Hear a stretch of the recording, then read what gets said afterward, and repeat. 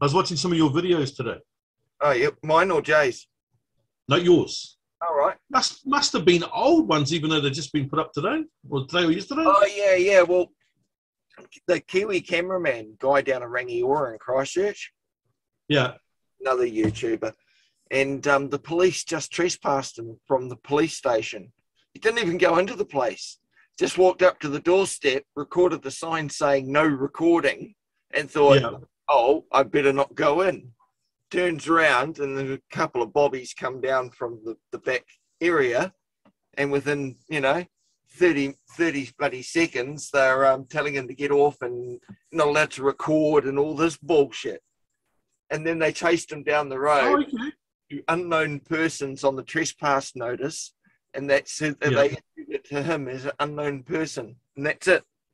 So he filed a complaint with the IPCA, and they came back saying that the trespass is valid, and they see no problem with what happened. So if the trespass is valid, who was the occupier? Well, I've told him what the next step is to do, and that's why I put up those videos. Because I told him I'll try and find them all and put them up in succession. He can just watch them. But about the trespass notice that Mark Popplewell gave Paula, and Arthur Taylor was saying use Section 23 of the OIA to find out what facts they were basing the reasonable grounds on to trespass her from that public building, because there must be reasonable grounds for that. And they came back to us and said, oh, because she took part in the filming. I saw that, She was being filmed, but she wasn't filming. She wasn't doing anything to do with the filming or the channel or the publication or the product or the editing, or she had nothing to do with it. She was as much in it as anyone else in it.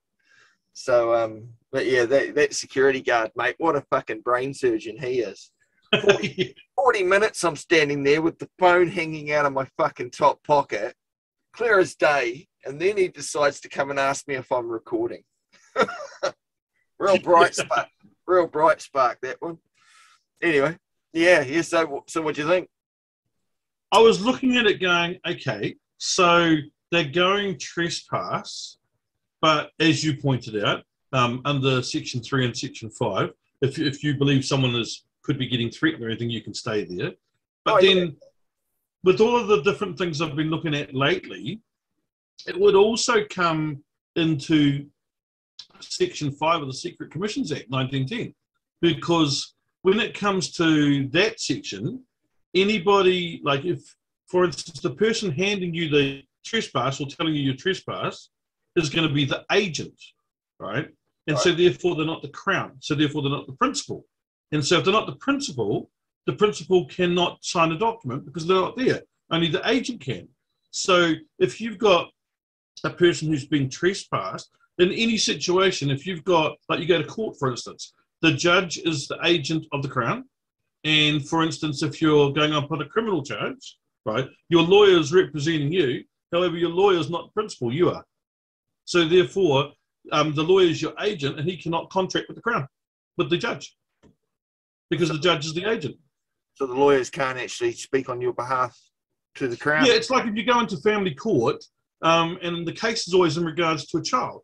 So when it comes to that, the judge is the agent of the Crown, and so therefore mum or dad is agent of baby or child. So when you take it that the Crown is principal and baby is principal, neither are before the court, so neither can contract, because the agent can't contract on behalf of the principals. Secret Commissions Act, Section 5. What else have you discovered? Because I know you were saying something about you finally figured out how to hold judges accountable. And I know how much fun we're having with young Timothy down in Wellington. Yeah. Well, so when it comes to, like, as I just did on, when was it? Friday. Yeah. Friday was up in High Court, and ended up having a affidavit basically removed from here because of hearsay, because the person that stated in one of their paragraphs that they had first-hand knowledge of it did not have first-hand knowledge of it. So I mentioned to the court that that would be perjury. Yeah. And then after the other counsel had, or the counsel that was on the case, had turned around and gone through all of his submissions, I let the court know that I had just realised that something was missing from the bundle. So we went over that. And then we went over the whole submissions and the fact that everything that was contained within the submissions was to do with other court cases and therefore subject to res judicata and estoppel of preclusion, meaning that the submissions that they were trying to put forward had already had judgments on them and therefore could not be brought before a court again in regards to any type of matter. Doesn't matter who the participants are or the parties to the proceedings are, they cannot be relitigated. So if you're in a criminal proceedings and they're going, oh, Your Honour, this gentleman's had 3 other previous criminal convictions for this and other convictions for that, they just need to point out that's res judicata and they can't be judged on again because there's already been... Yeah, when it comes to res judicata, though, there's multiple different types of res judicata. And so when you're going up in any type of court forum, if, like, for instance, if you've got criminal convictions, for instance, you've simply got to state them because they're going to go on those criminal convictions as to, okay, at this particular charge, if we find you guilty, how much are we going to sentence you to? You know, that type of thing. And so the way, in a way of having that reduced right down is to just turn around and say, well, I'm sorry, but every other bit of the history has had a judgment done on it. And because of that judgment, it's subject to estoppel or preclusion. And so therefore, you cannot take those matters into account when making a judgment on this one. They've already been, there's already been a judgment, and therefore it can't be brought forward to be relitigated again, which is what you're doing. Because they're still trying to bring that evidence back in and still argue about it, even though it's been decided upon. Yeah, because there's anything that's been subject, like it doesn't matter if it's a warrant or whatever it is.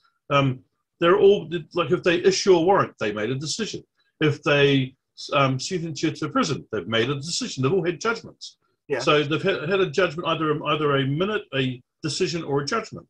And because of those 3 things, you cannot turn around and bring the case on, you know, like try and use that what's already been litigated before. They don't have that avenue open to them anymore. Yeah.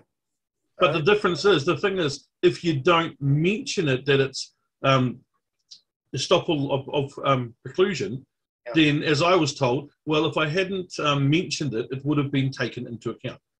So realistically, to be able to have your rights upheld in regards to anything that's had a judgment before, you've got to turn around and say, like, I called it issue preclusion because that's what it's called on Google or wherever you look in law. But then I was informed by the judge that they call it estoppel of preclusion. Yeah. And I was like, okay, that's fine as long as it's not able to be used. Kiwi slang on it from the rest of the countries. Well, yeah, but then it gives an interesting argument because, like how you were talking about holding judges accountable, there's a document called the Judicial and Crown Immunity. There's a report done on it. And paragraph... case. Sorry? Agent case. That's weird. That's better. And I can see you. It looks weird looking at the back of your head. Cameras around. I thought I'd show you what my whole desk area looks like. So I thought, you can have a look. You know, under the paragraph 140, it gives, in that document, it gives you all of the different ways of being able to hold a judge accountable if you think they've made a wrong decision. And we were always told appeal, judicial review are the 2 options. They're not actually limited to that at all.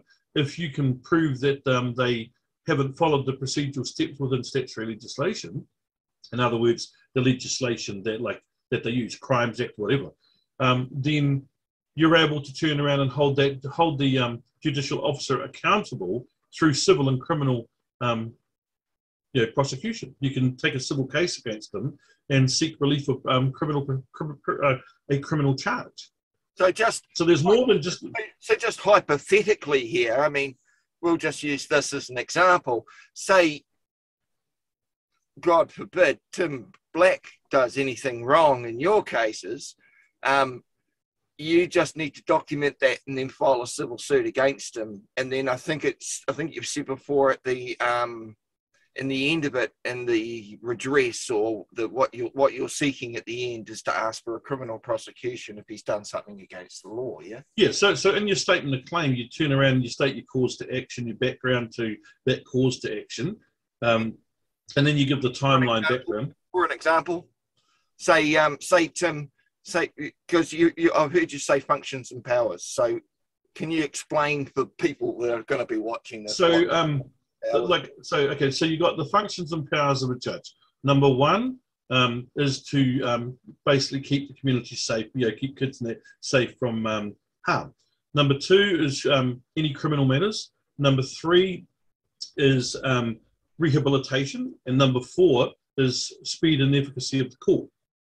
And then you've got what you call your the powers of it, which is the statutory legislation. So any legislative act in New Zealand, that's they have jurisdictions on those acts. Okay, so statutory jurisdiction gives them the power to preside over a hearing or whatever, a court proceeding, in regards to that particular act.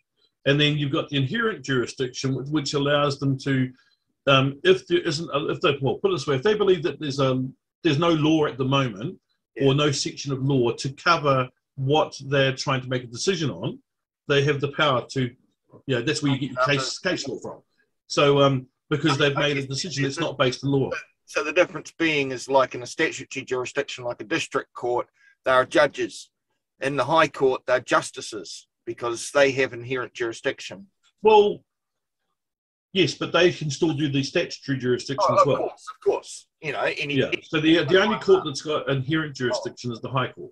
Yeah. But the lower judges can't do what the High Court can. Well, you would think not, but when it comes to family court, they tend to do what they like. Yeah.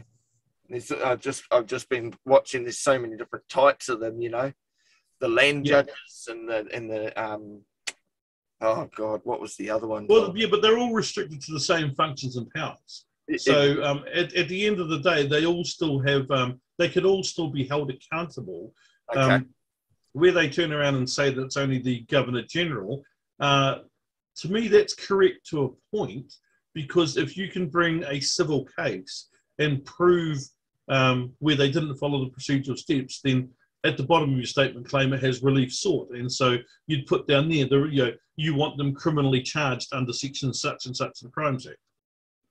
And so if you're able to prove your case, then what it comes down to is, for me, is to remove the judicial immunity is as simple as, have they followed all the procedural steps within the statutory legislation they're using?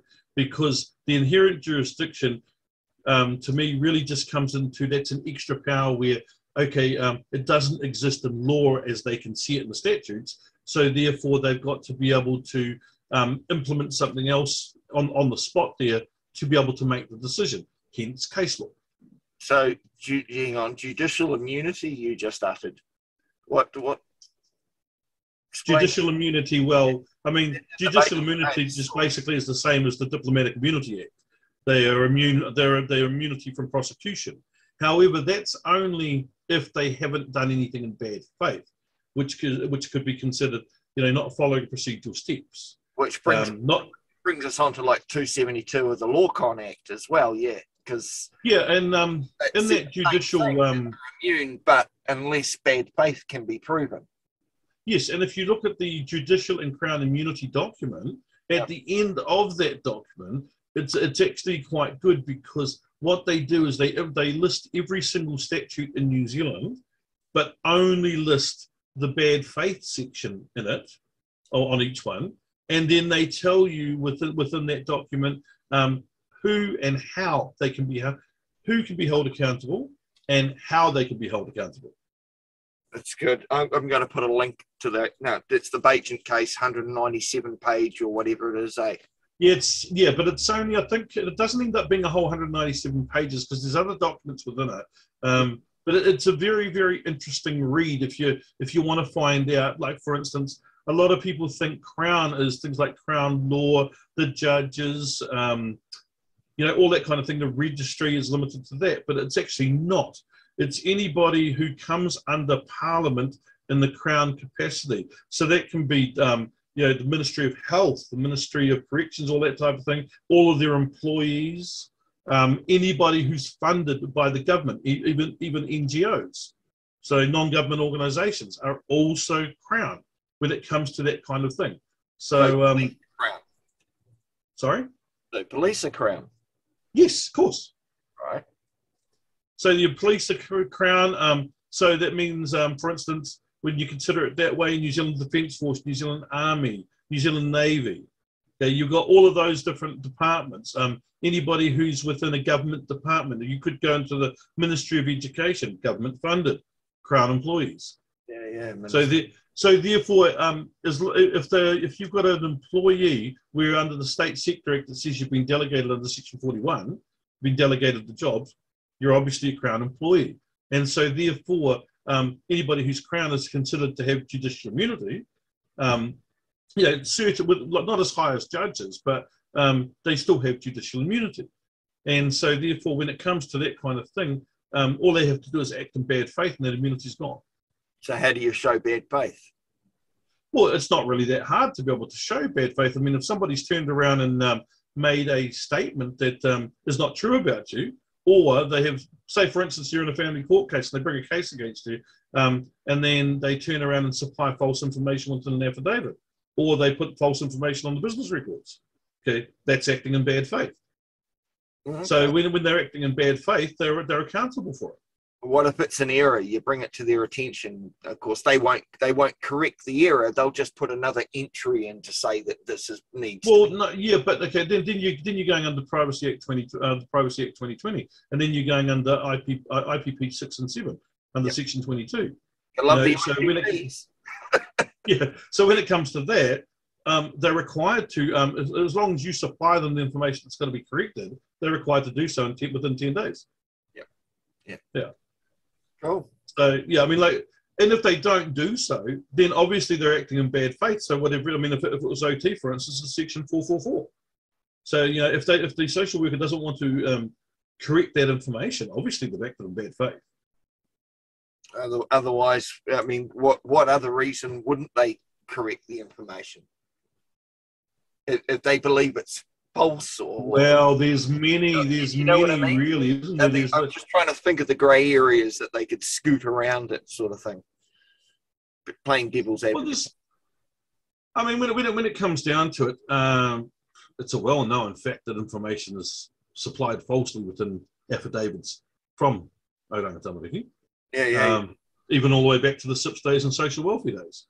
Oh, yeah. You know, I mean, it's been going on for, what, 6 decades? Generations. Yeah, I mean, if it hadn't been going on for generations, we would not be having a Royal Commission of Inquiry, would we? No. What was that, 45 years ago? Yeah, 45, 50 years ago, yeah. 1970 up to 2000. I think they only... Yeah, no, I think it's got to be before that, because the original Social Welfare Act for going to key came in 64. Oh, okay. It might be before that, then, 1950s. Because it was 64, then 68, then 74, then I think it was 85, it got changed. Yeah, they change it all back and forward all of the time. The silly thing is, if you actually look at the Acts right back into those days, the Act has not changed. It's still the same. It literally is still the same. Just reworded, or? No, they haven't actually reworded most of it. They've left it all the same. They've just made it in a new font and made it in a new document. And a lot of the times, like even when you've got the repealed sections or the revoked sections, the thing we ended up learning was that doesn't make the sections gone, because there's always the original draft that was put through the select committee, and therefore, as they class it, the white paper document. Right. And so the white paper document, even though, like for instance, in the OT Act, Section 67 was repealed and revoked back in 2019, I'm pretty sure it was, when they had the Hastings hospital case. Right. And but it is still able to be used. And as you were saying, our favourite little judge, Timmy. Oh no, nothing's worse than Timmy with authority. Bye bye now. Timmy. Implemented that when it came to us in our family case. So when it comes to those sorts of things, how can he be using a repealed section scratch. Well, here's the interesting thing about that, Mark. When it comes down to it, how I was saying estoppel or preclusion, Yep. they have section 18A, which is in regards to subsequent child. Right. Now, if you take the estoppel or preclusion, and since I had it confirmed on Wednesday that if I hadn't stated that it would have been taken into account, that quite clearly tells me that a subsequent child one, when Oranga Tamariki do a section 18A, is based on the child's grounds from before, the first child that's wanted to get. History. So res judica, or like you say. Yeah, so you do you put into play the estoppel or preclusion under res judicata, and 18A is no longer a factor because it can't be a subsequent child because you just stopped them from using all of the evidence from it. Yeah, so they'd have to have new evidence in every new child. There wouldn't be a subsequent child at all, would they? Exactly, and that's another thing I've been looking into in the last couple of days. I've got to do a bit more research on it. But when you go and you have issues with OT, and they have their care and protection concerns, as they reckon, and then all of a sudden you get told, well, if you do this over the next 6 months, right, then we can return your child, right? So I've been looking into that a bit, and so how they have the estoppel of acquiescence, you can actually implement that and state to them, okay, look, if you're saying that I'm going to have my child returned in 6 months on a 6-month 1 to 8 plan, yeah, I want that plan subject to estoppel of acquiescence. Okay, and what if they say no? Then you're not prepared to do it, because they should be prepared to do it because of the fact that when it comes down to it, oh, sorry, not a estoppel of acquiescence, promissory estoppel. Okay? Because the promissory estoppel then locks the document into an end date.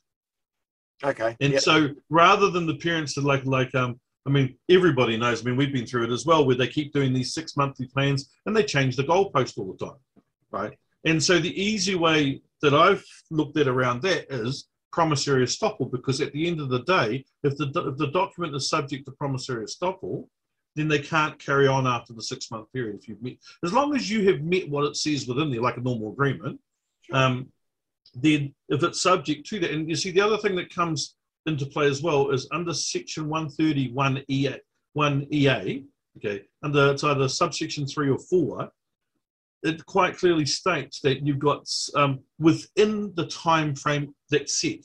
So it doesn't say that here's a 6 months plan, we'll come back and review it in 6 months under section 135. What it says is, if you fulfill those obligations and tasks and objective tasks within that time frame, you'll be able to have your child back. Now, the key word within the context of that paragraph, within. So it doesn't have to be the full 6 months. So the reality is you can go back to the court, like it might take you, say, 3 months. So why should your child stay in care for another 3 months? Yeah, exactly. But they if you've fulfilled the obligations, they can hold you to that promissory estoppel as well.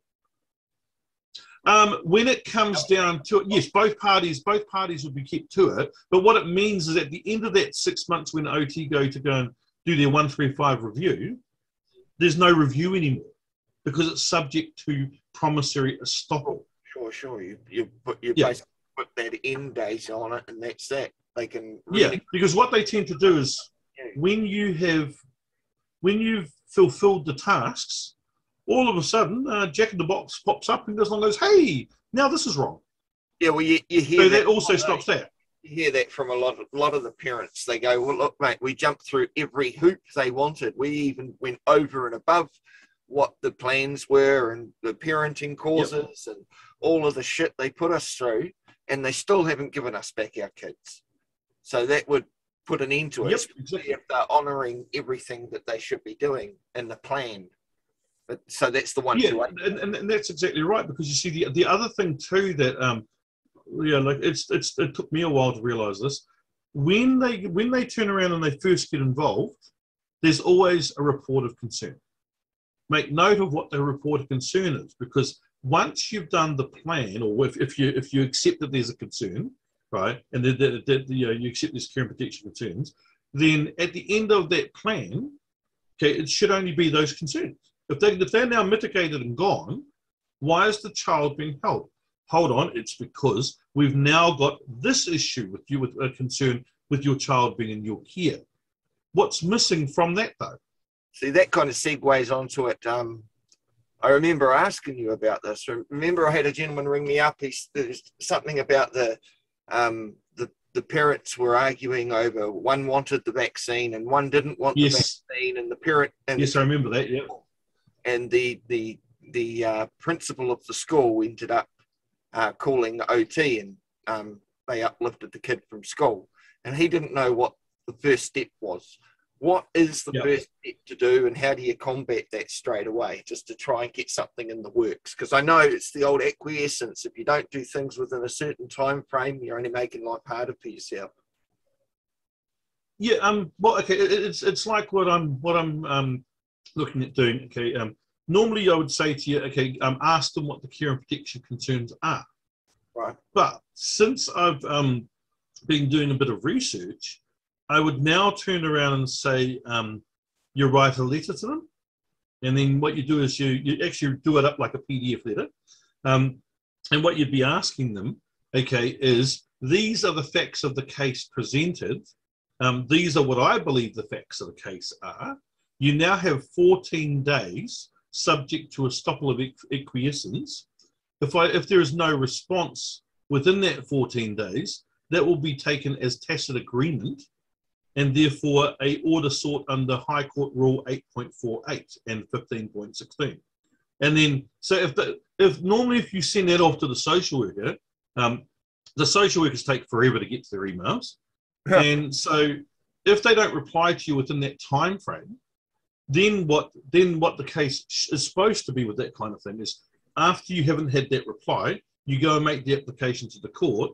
The court then turns around and gives you an order because there was no response.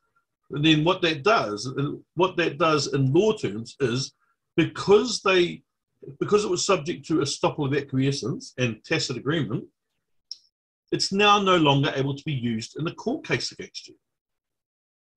Right. And so therefore, by the time they go and try and do an order or anything, it's normally roughly around that 14-day time frame. Right. But they will always apply for a Section 68 care and protection order, which requires an affidavit. What are they going to put in the affidavit? The stuff that they've told you is wrong. However, you've now counteracted it by going and doing your letter. You've got no response. Hopefully, if you've got no response, you go and get the court order. You've just rebutted their whole affidavit because there's a court order saying it can't be used. And if they do respond? If they do respond, then they've got to respond with what is actually their concerns and stuff like that. And then you can turn around and still make it subject to a promissory estoppel. True. Yeah. So what you're saying to them then is, well, okay, yes, if you're saying this is wrong. However, I'm saying I don't believe that is wrong. Okay. So we now have a bit of a disagreement. You're saying that you'll allow the child to stay with me if I agree to this. That's fine, but it's got to be subject to promissory estoppel, and we're not doing an FTC. Because the FTC is where the care and protection concerns, where they want you to agree to that. Yeah. So by doing it early, if I had known all of this back when ours first happened, I would have looked at implementing it then. It's a bit on the harder stage when they've gone into the care, but it's still able to be, we can still try and put that process in place. And if we don't get a response, then go for the court order. Certainly put the shits up the social worker. Oh yeah. I mean, like they'll be going to the they'll end up going to the actual lawyer themselves within the organisation. Going, what do I do here? Because it's all moving in different ways. But I mean, like it was quite strange on Wednesday I just thought I'll implement it and see if it works.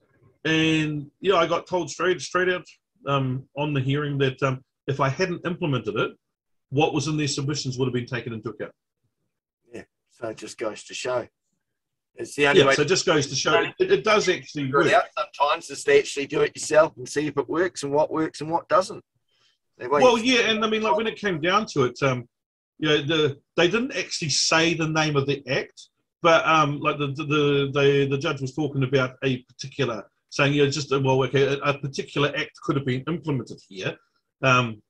And the only act that I can think of that would have turned the case around that way would have been the Imperial Laws Application Act 1988, because under Section 6A, subsection 2, it states in there that every other piece of legislation, including the subordinate legislation within the Imperial Laws Application Act 1988, is secondary legislation in New Zealand, and that the so that makes the Imperial Laws Application Act 1988 the primary legislation in New Zealand. In other words, it overrules the Bill of Rights. What about, say, the Petition of Rights 1688? Is that still primary or is it secondary?